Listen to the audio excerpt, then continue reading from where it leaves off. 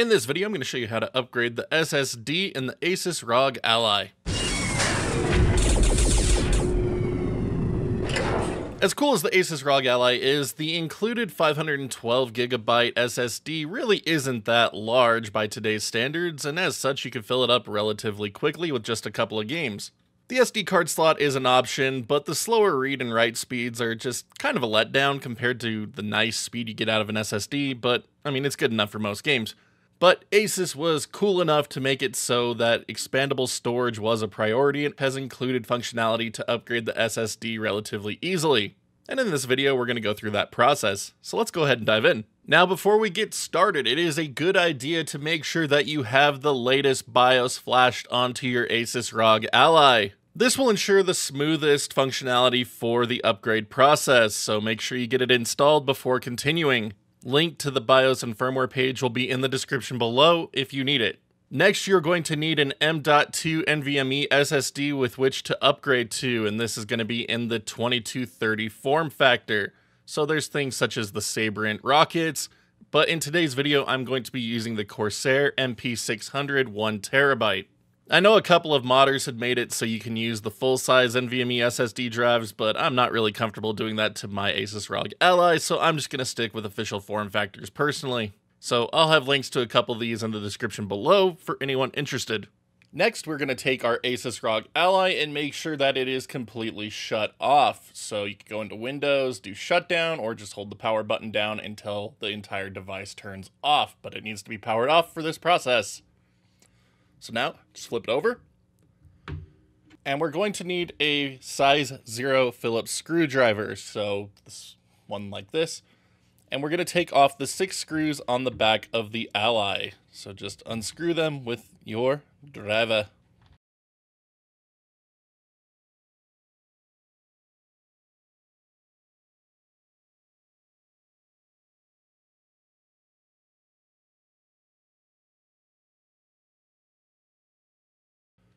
And once they're all out, the back should easily be able to pop off. If not, you could put a spacer in between the two panels and easily pop it up.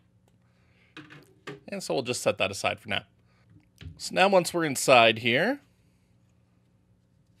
we're just going to lift up this little black flap to reveal our old SSD. Now it is recommended to disconnect the power before continuing, so you will see a little silver lock mechanism right here on the battery connector. So if we just slide that up, we should be able to slide the connector right on out after that. There we go. And now we can go ahead and remove the old SSD right here with our screwdriver. And make sure you don't lose the little tiny screw. But with the screw removed, you should just be able to easily lift out the old M2 SSD, gently rocking back and forth to slide it out of the connector. And there it is. It is now removed. We could use this in something else if desired. Or, you know, put in an external storage shell so you can use it on the Ally even. But now we just need to get our replacement SSD. Get it opened up. And then pull it out. And it will just slide right into the same place that the old one populated. So just go ahead and lift up the black flap again. Bring this all a little bit closer so you can see it better, but here we go. Just line it up with the M2 slot and then gently slide it into place. There we go. And now we'll lock it down with the previous screw that we just took out of the old one. And there we go. Now that we got that screwed back in, we just need to put the battery connector back in.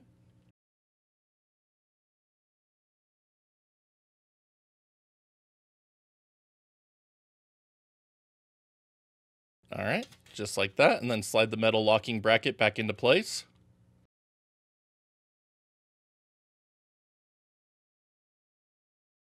There we go. And then we could just go ahead and close the system back up. So just reattach the back.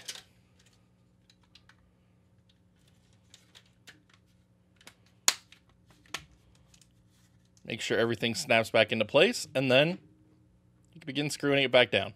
So we'll do the security screw here first.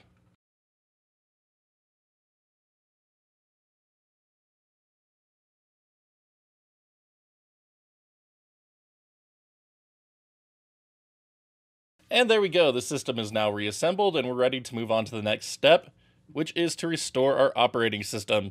So to do this, hold down the volume down key and press the power button to turn it on. Once your Ally has booted up into the BIOS menu, go ahead and press Y to get out of easy mode and into advanced mode. And hold on one second, there we go. Let us see it a little bit better.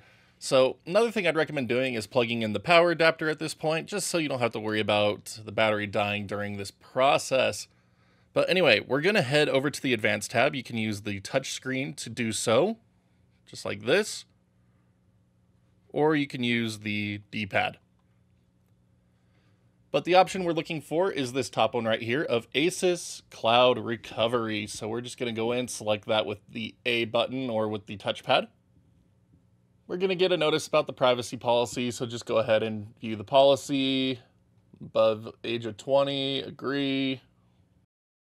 And now you'll need to set up your network information, so just go ahead and click on Next. And connect to your home Wi-Fi. And then it'll get connected. And when the connection test has succeeded, just press OK. And you will eventually be brought to a menu saying Cloud Recovery file is ready for download. Press Next to continue. So go ahead and click on Next. And it will begin downloading your system files. So just bear with it while it does its thing. It might take a while.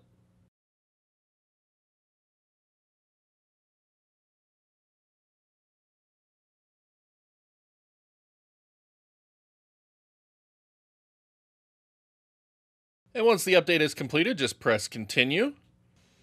And now from here, the cloud recovery process will continue, and this will take quite a while. So again, just bear with it while it does its thing.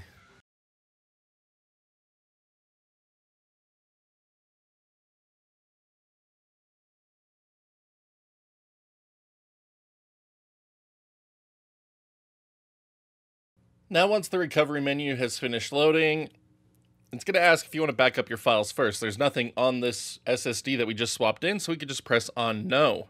And on this next screen, click on Yes. And now just wait for it to do its thing once again. And after that download completes, you'll eventually be reset and brought to another cloud recovery screen where you're just going to continue to hurry up and wait.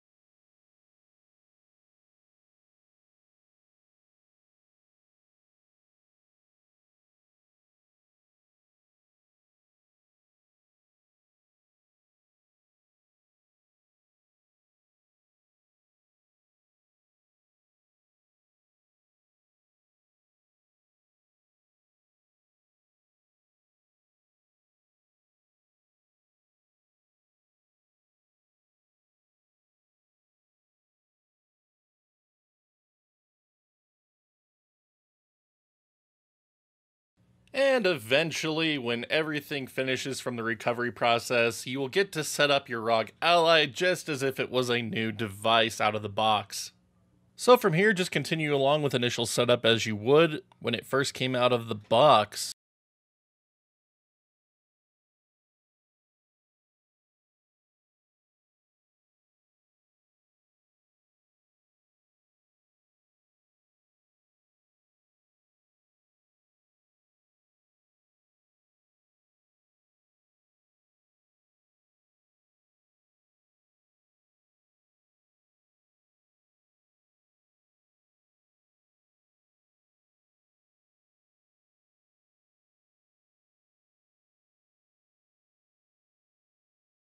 And once the process is completed, you will be greeted with your standard Asus ROG Ally desktop, but you will have a ton more storage.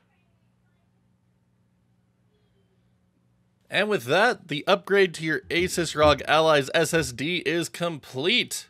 Thank you so much for watching today's video. I hope it helps you get your Ally SSD upgraded easily and with no fuss. But here at the end of the video, I do have a couple of huge favors to ask. If you haven't done so already, please be sure to hit that thumbs up, thumbs down button, depending on how much you like today's video, as well as that sub button and notification bell, so you can see when new videos go live on the channel. Loads of content always coming your way, and I'd love to have each and every one of you along for the ride. For anyone interested in further helping support the channel and keep it going so you can see more content just like this, be sure to check out that join button here on YouTube or the Patreon link in the bottom right hand corner of the screen. Little goes a long way to keeping this place up and running and bringing all of this content directly to you. Big shout out to all of our current backers. Thank you so much as always for believing in what we do here and being just such incredible champions. But until next time, my wonderful internet peeps, y'all stay awesome, keep on gaming, and we'll see you back next video.